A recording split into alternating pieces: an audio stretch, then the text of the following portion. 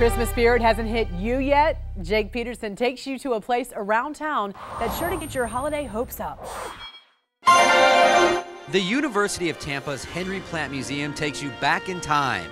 80 years ago, this was the Tampa Bay Hotel, the classiest place in town for the holidays.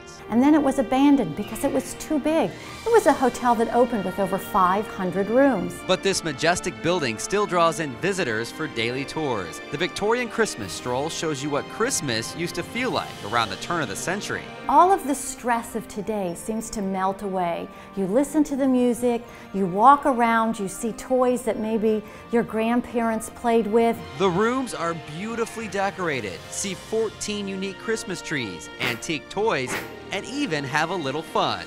If you and your family want to make a game out of your visit, well, you can do that too. The museum has placed Henry Plant photographs in each room, and you guys can go around and try to find them. Take a look, there's one right there.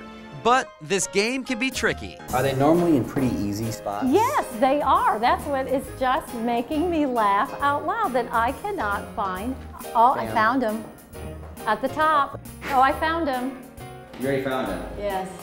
You know, I wasn't very good at Where's Waldo when I was a kid. If your family wants to see how life once was and test their Where's Waldo skills, then check out the Victorian Christmas Stroll through December 30th.